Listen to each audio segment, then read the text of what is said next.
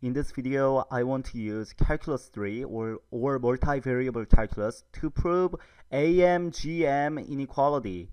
And what is AM-GM inequality? AM stands for arithmetic mean, and GM stands for geometric mean. And these are two different ways to find measures of center, specifically mean. For arithmetic mean, let's say you're given quantity 2, 3, and 4. To find arithmetic mean, you add up all the numbers and divide by how many numbers you have. In this case, you have 2 plus 3 plus 4, which is 9, divided by 3, which gets you 3. For geometric mean, you multiply all the numbers together and you take cube root of the numbers. In this case, it's cube root because you have 3 numbers. If you have 4 numbers, you're going to take 4th root.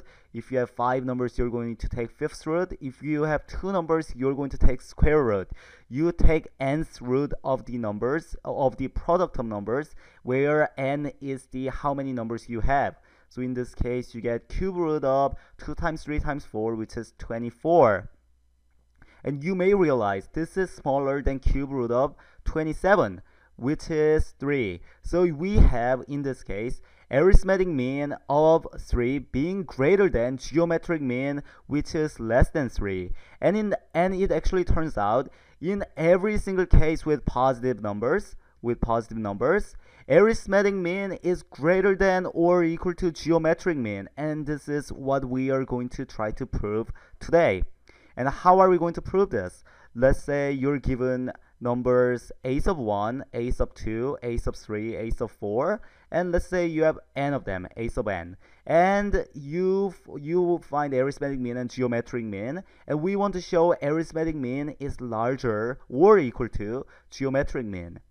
And let's define a function. Let's define a function a sub 1, a sub 2, all the way to a sub n to be the product of all the n numbers. So let's define it to be this, and you have a constraint. Which is when you add up all the numbers.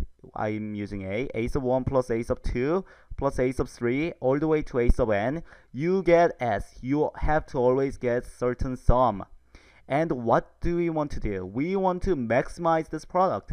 We want to find a way to maximize this product. And once we maximize it, you are going to see a way to prove AM-GM inequality.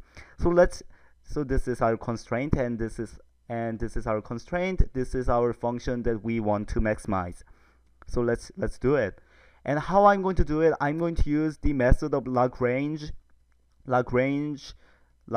method, Lagrange multiplier. And how I'm going to do it?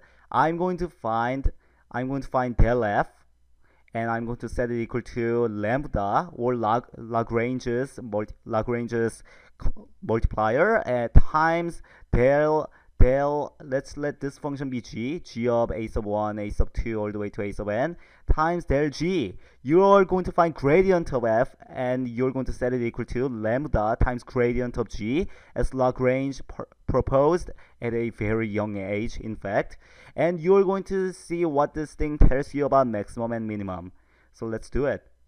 Let's find del f. Our del f is going to be when you partially differentiate with respect to a sub 1, you get a sub 2, a sub 3, a sub 4 all the way to a sub n. When you partially differentiate with respect to a sub 2, you get a sub 1, a sub 3, a sub 4 all the way to a sub n. When you partially differentiate with respect to a sub 3, a sub 1, a sub 2, a sub 4 all the way to a sub n.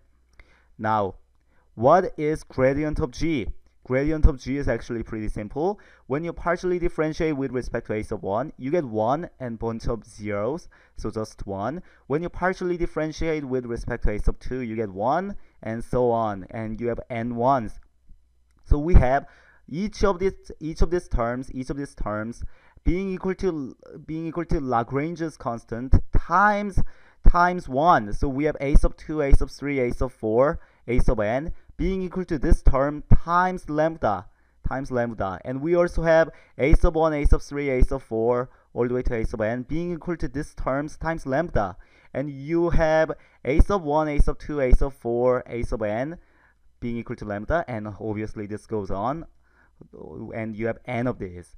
So what's going on? Now let's look at these two. Since both of them has lambda, you can what do you know? You know you can set this equation and this equation equal to each other. And what's going to happen? A sub 3's are going to cancel out, a sub 4's are going to cancel out, a sub 5's, all the way up to a sub n, and you get the equation a sub 1 is equal to a sub 2 based on these two equations. Now let's look at these two equations. What's going to happen? The a sub 1's are going to cancel out, a sub 4's are going to cancel out, and a sub 5's and so on. So you get a sub 2 is equal to a sub 3.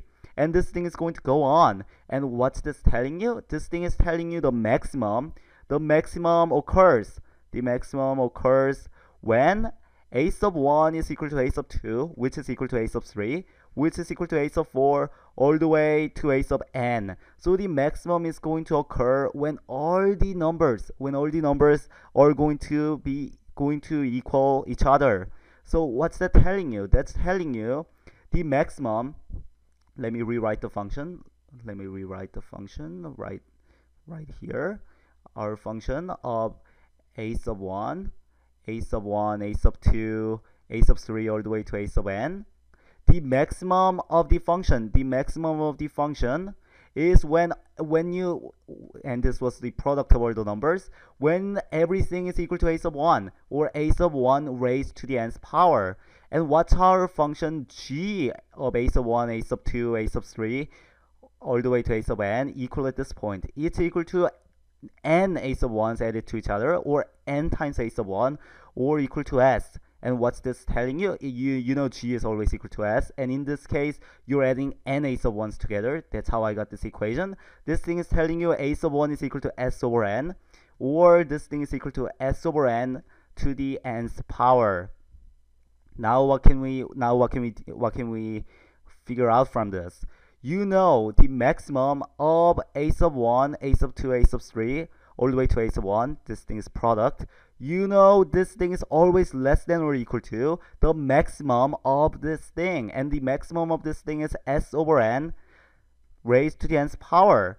And let's take nth root of the entire thing. So you have nth root of a sub 1, a sub 2, a sub 3 all the way to a sub n being less than or equal to the sum, which is a sub 1, a sub 2 plus a sub 3 all the way to a sub n, divided by n. And this is exactly AM-GM inequality.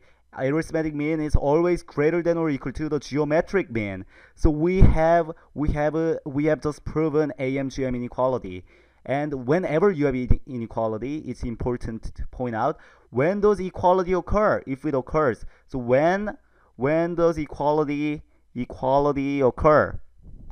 And this one is actually pretty obvious. It occurs when this thing reaches the maximum of a sub 1, a sub 2, a sub 3 all the way equaling to a sub n. Then nth root of a sub 1 to the nth power is going to get a sub 1 for GM, and our AM is going to be n times a sub 1 divided by n, which is a sub 1. So equality occurs when every single term is equal to each other.